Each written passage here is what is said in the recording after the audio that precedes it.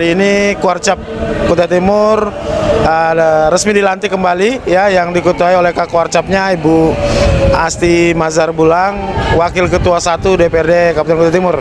Harapan saya kepada pengurus yang baru tentunya melanjutkan apa yang kemarin selama saya 2 periode sudah kita capai, sudah kita berikan yang terbaik dan juga pembinaan yang terbaik kepada generasi muda kita. Ya alhamdulillah selama 5 tahun berturut-turut, kita 3 tahun berturut-turut sebagai peringkat 2 Provinsi Kalimantan Timur, dan 2 tahun terakhir kita menjadi peringkat yang terbaik yang mendapat panji penghargaan terbaik pertama pada saat ulang tahun hari jadi Provinsi Kalimantan Timur.